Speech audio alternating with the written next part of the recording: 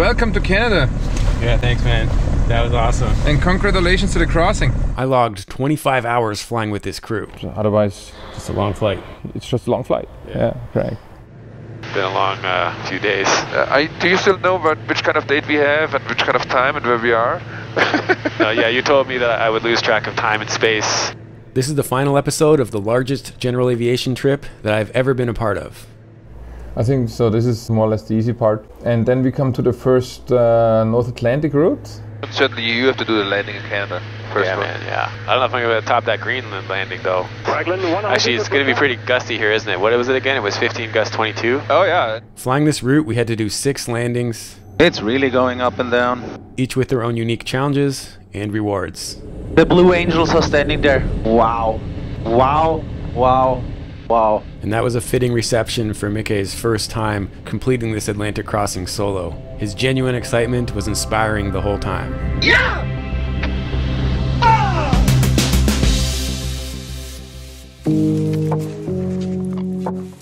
Stephen Martin, how's your flight going? Mickey was about 15 minutes behind us for this whole trip. My North Atlantic Bible. This is here. What's this frequency? I never remember this frequency. Martin is the chief pilot here, and it was a privilege to fly with him. And my guide throughout the trip when I couldn't be with Martin was Mickey. He's the newest member of the flight operations team here. My objective with this production was to both experience and capture the process of ferrying 2 aircraft all the way from Austria to Canada. You greased it again. Frankly speaking, flying a Diamond is a simple task. This is built to be easy to operate. And I can't disagree with that.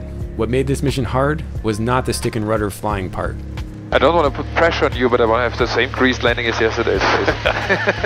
No pressure, but... No pressure, but... Here's the pressure. Honestly, all the landings I did on this trip were greasers, but it wasn't because of superior skills. It was largely because the aircraft is easy to fly, and Jared set me up for success on my initial familiarization flight. The real challenges were about executing the trip overall, and that's what I've tried to capture with this series. So the only thing is you will be cleared into, let me see if I can zoom in a little bit over here. So we'll be standard departure out, I for pickup en route. So I tried really hard to wear my pilot hat as well as my filmmaker hat while I was on board with this team, learning about the process. Yeah, get in the seats. Let's do it. This episode covers the last 3 legs of the trip. This is Martin during the first leg, entering the flight plans for the last 3. Panel, message, enter. Sierra Fox Giga Ignoc Kinky Yankee Fox Bravo, that's correct. Store. That's pretty straightforward. Next is from Frobisher Bay to La Grande Rivière, which is a very complicated flight plan. It's a direct. 672 miles direct flight, that's nice. And the last one is then from La Grande to London, Ontario. And store. Good, we have all the flight plans in there. That's awesome. In the old days, you could turn in knobs. Oh yeah, man. Just with this thing. It took half a flight to get all in. And yeah, we don't even need this, even if it's cool. Still easier because you did this at home. Yeah, and automatically with ForeFlight, so this is just became so easy, everything. During pre-production, I asked viewers to submit key questions. Many of them are addressed on the way to Greenland. Bravo Golf Kilo Kilo, this is Kulusuk, that's a grabber strip. If the wind is bad, you could go down over here, but it's full of obstacles, so you better be sure that the weather is good if you go there. Because otherwise there's not much choice to land in between and so on, so you better do your flight planning correctly. So yeah, if you're on the way and you find a point of no return that the weather's bad, do you make a decision of like this certain distance that you would turn back? Right. The point is if you go to Narsarsuaq, you will not overfly Kulusuk, right? So you go straight down here. Yeah, Narsarsuaq is a beautiful airport. Yeah, so this is really nice to the fjord and so on. You overfly the icebergs when you land. Yeah.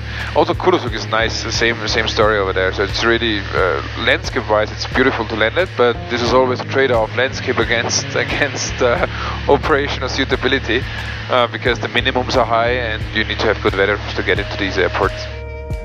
So we'll pick this one up at the end of day 2, departing from Greenland. Martin and I are already on the way, and this is Mickey getting going. So, hello again guys. Sorry for not showing anything here in Kangerlussuaq. We had to get things done quite fast. And yeah, priority number one when we do this is not filming or anything else. Oscar Delta Bravo, clear for takeoff, runway 27, winds 1, correction variable, 8 knots.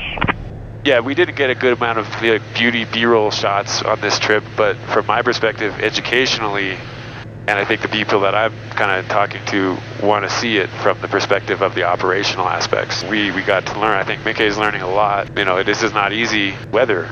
It's like the doctors, right? There's 2 doctors and 3 opinions, right? And depending which source you take, right? This source, and this source, and this source, everybody has a little bit of a different weather report, and the end of the day it's the experience, you know, okay, which one do you trust most, and how do you see the weather, and how will it work? Because if you take the most conservative one, you haven't flown today, right? Because it's just not working out. Well, I mean, the hard part is over, really, isn't it? Yeah, I'm still looking into the front here just before recaloid and occlusion. That might bring some icing areas up to our altitude here. So, do you want to just specifically address the earlier departure out of Reykjavik, the 3 sources we looked at, and then the logic, and then because I can show the screenshots of actually what we looked at, and if you want to talk about the strategic planning. So basically we had 4 sources. One source was from Autorouter, the Grommet. I would have said, looking backwards, this was probably the most accurate one today.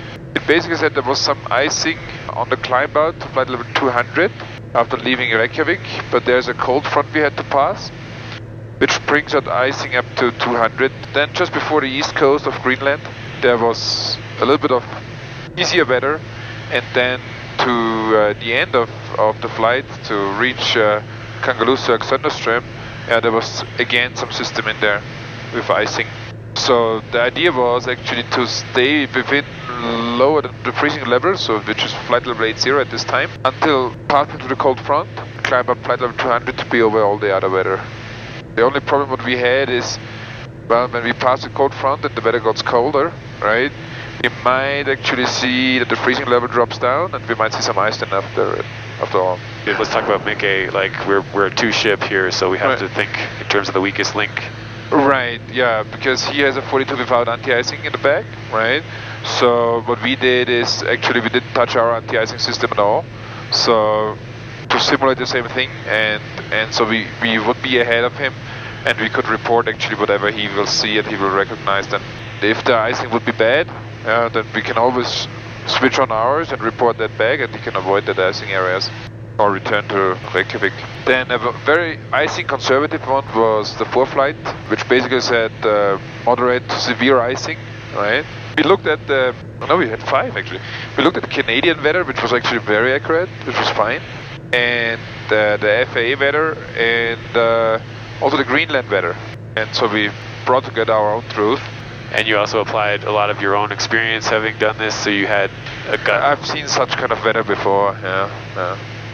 But this is what a new guy needs to learn, right? Because on he sits there then forever if you have this kind of systems and waits for the nice blue sky day, that might be a week, right? Yeah. So he needs to find this together, and this is experience which you give further to the next ones, and they need to learn. Doing it the first time, I probably would have not flown on this weather report.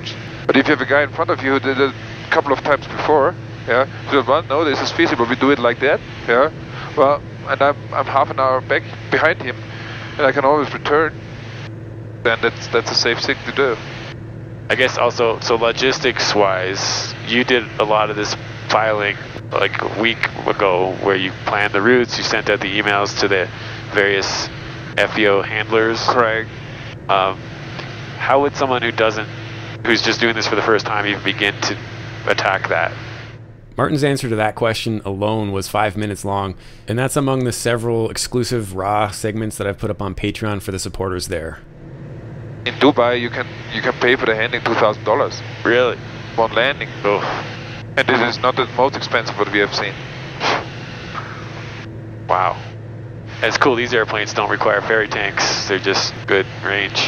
Yeah, we're just flying here from Greenland to Canada and got another 40 gallons reserve. About half of the tank reserve. So with that in mind, should we do some pumping? Oh, why should we not? Yeah, sure. Let's pump some fuel from the auxiliary tanks to the mains. Yeah, thank you. Think about one after the other. So, we're coming to Iknog. Iknog is boundary to Canadian airspace. You're back, Steve. Back home. Been a long few days. Like when I did that PCR test with Mickey, I feel like that was so long ago, but I'm realizing, oh, that's still valid. No, that's 2 days ago. Yeah, that feels. Yeah. You're on Monday, today is Wednesday. Yeah. Time we zones. have left Austria yesterday morning. Yeah, that's crazy. That feels longer ago.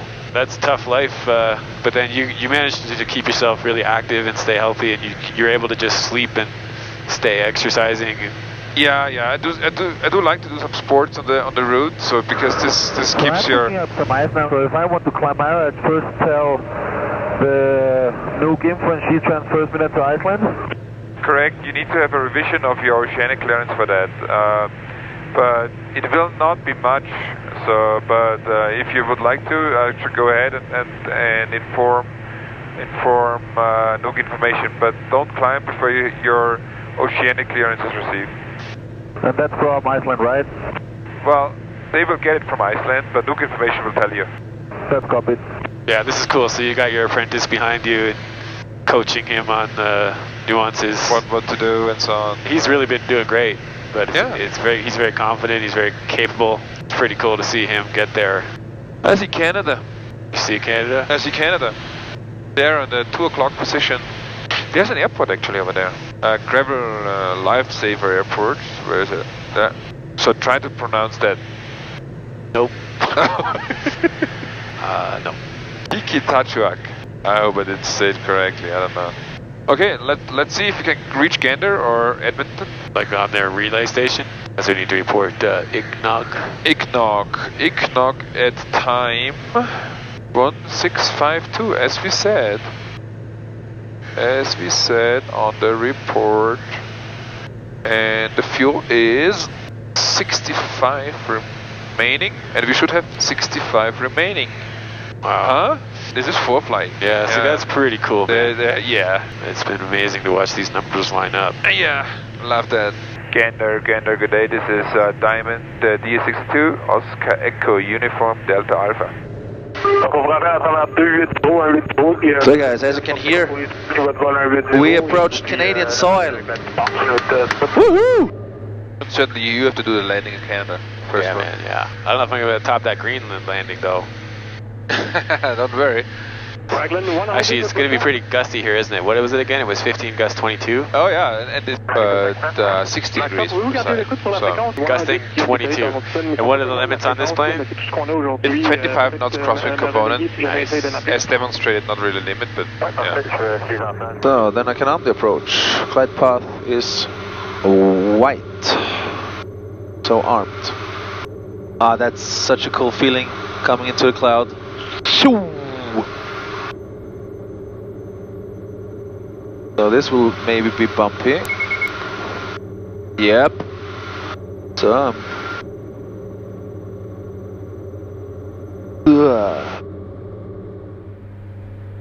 Okay, final check. 3 greens. Red light off. Parking brakes is released. Flaps is landing and yeah. Landing on discretion and here in the Iqaluit. I step out of the pedals, sorry. Minimums.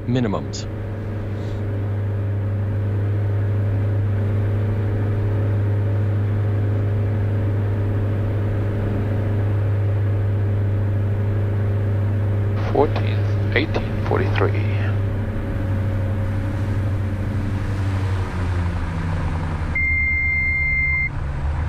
You greased it again. Come on. All right, this is it. Landed in Iqaluit. That is the crossing done. And there's Vicky right now. I'm gonna get the shot.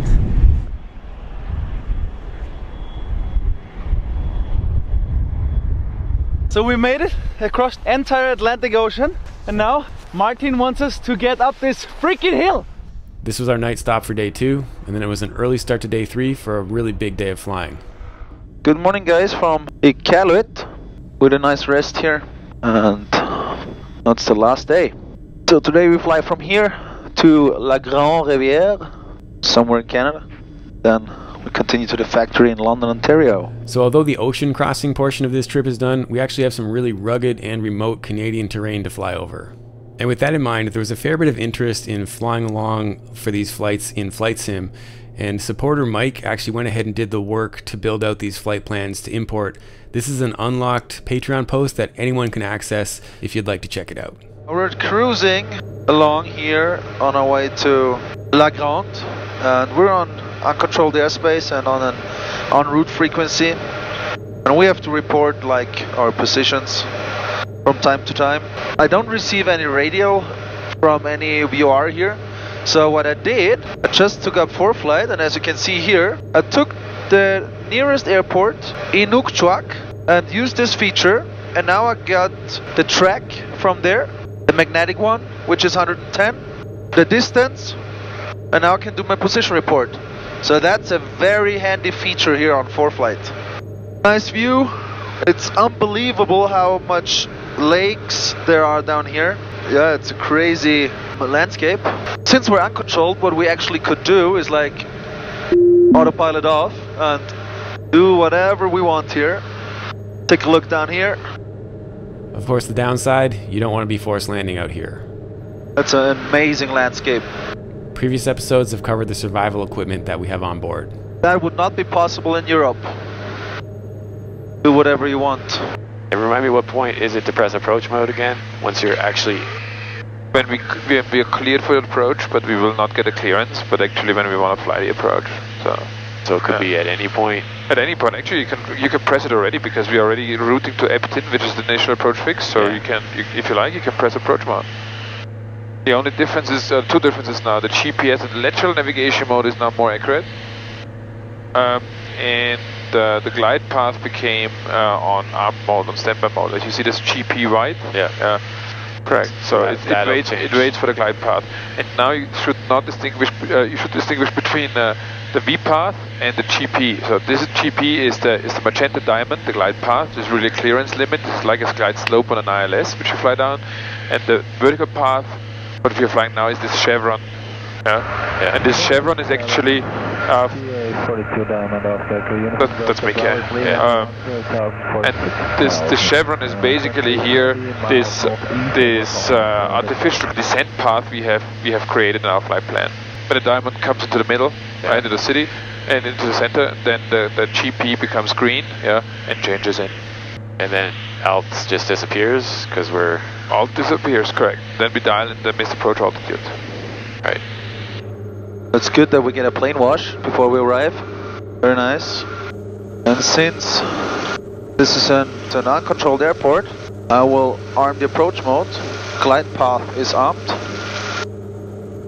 And now the aircraft will fly the approach on its own. So I'll make sure that the windows are closed. It will be a slight crosswind though, right? But the wind is not so much, well, it's 6 knots. So. Was it 030 the wind? Correct. There's the rain, wash the plane. I don't want to put pressure on you, but I want to have the same greased landing as yesterday. No pressure, but... No pressure, but... Here's the pressure. So 500 to go for minimums. Or am I inside continuing? Sure. Alright, and you're suggesting we stay at 105? For the time being, because we're expecting some kind of a shear here. We're still having... It's not going down, but we just had 55 from the side. Yeah. But 40, see that, how it's working down? Yeah. But this is a very smooth transition. There's no big turbulence in there. Yeah, so it's ready in case. Very nice.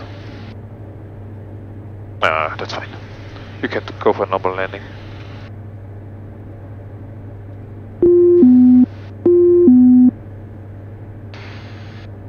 Alright, maybe should we go full flaps? You're saying because of the sheer knot? No, you can go for full flaps. We're already good. Good for speed. Minimums.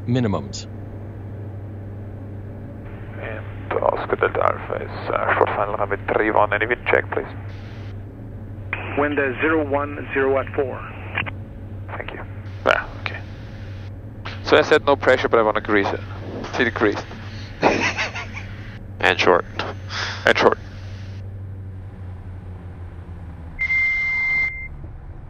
Come on. I don't know if we're going to make that taxiway though because of the wet. I don't want to break. No, you agree? Just let it go out. No worries. So that was a super quick fuel and bathroom stop. That was a cool approach. Yeah. And then we were on our way again.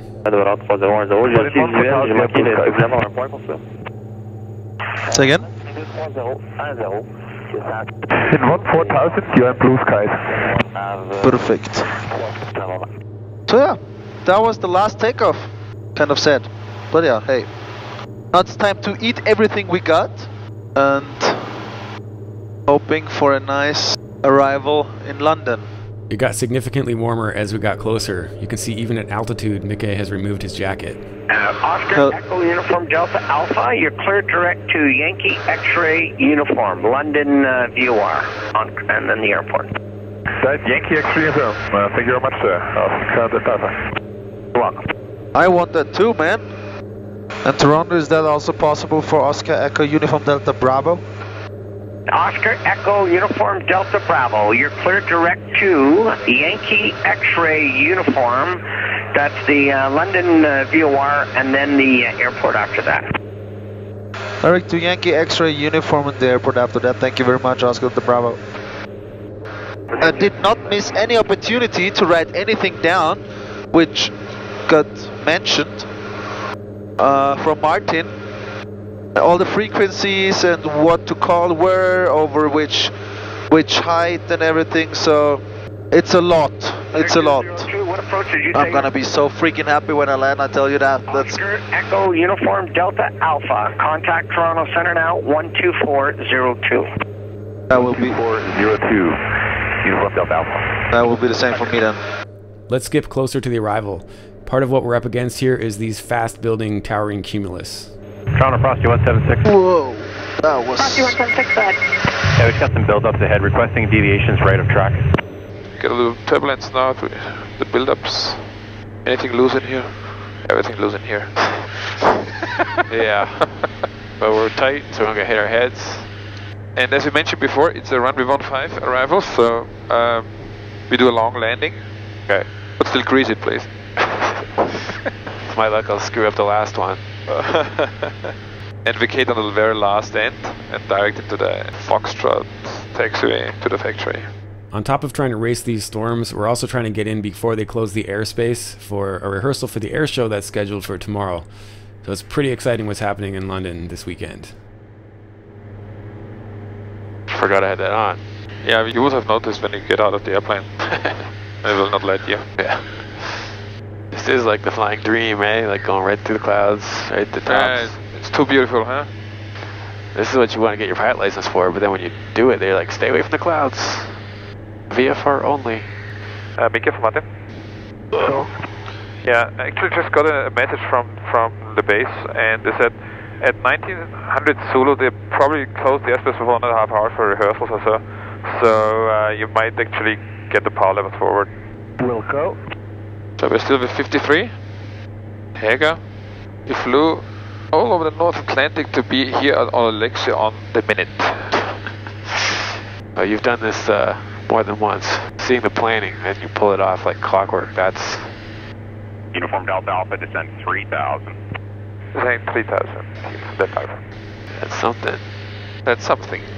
Toronto, good day, Oscar. Uniform Delta Bravo passing 8,800, descending 7,000, inbound London. Uniform Delta Bravo, roger, altimeter setting at London 3012, information Romeo, expect RNAV runway 15. 3012, information Romeo is on board and any chance side of Alexi. Affirmative, Uniform Delta Bravo, proceed direct to Alexi, keep your speed up for now, we're hoping to get you into the same gap in the show here that your company is going into ahead of you there, so keep your speed up and I'll advise. Yeah, I'm giving all I have. Uniform Delta Bravo, thank you. Descend when ready, 4,000. Uniform Delta Alpha, affirmative long landing approved, plan to vacate at the end, we'll arrange for a vehicle to escort you to Foxtrot. Yeah, super perfect. Then we do a long landing and vacate at the end. And if we say we are 1900 at the airfield, we are 1900 at the airfield, was you? Sure, fine, I'll disconnect the autopilot. Sure, go ahead. So let's go wait a little bit on flaps just so we land long? Yep, I agree. So aim to touch down like the middle of the runway type thing? Yeah, something, then don't break. So. Uniform Delta Bravo is passing 3,000. Super, he's here. Descending 3,000 and clear for approach. Full flaps. Gears down. Gear to land, gear down, no red. Parking brakes released, flaps landing, good to go. As you can, please report ITLOL. We'll report ITLOL and I'll give you all I have. Getting both aircraft to base literally within 1 minute of closing the airspace was awesome, and at least I didn't screw up my last landing.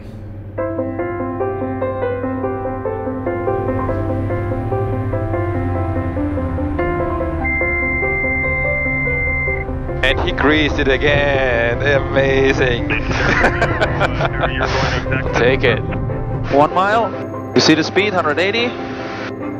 Idle. Get down. Check gear. 3 green. Autopilot off.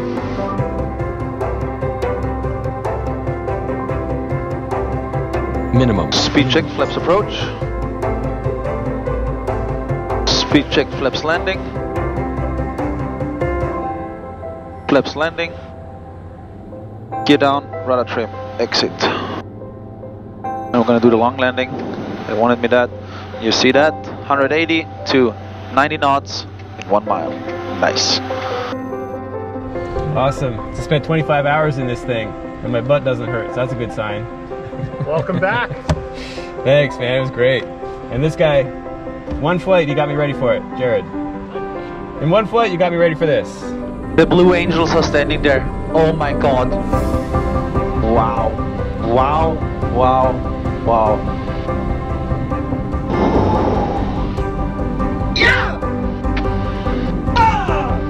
My favorite part of this was definitely seeing Mickey's genuine, pure excitement for having done this mission for the first time solo.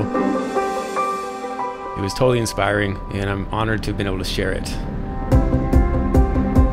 And until next time, keep your flight chops sharp. Is that awesome or what? Is that awesome? Congrats. Thank you. Well done, sir.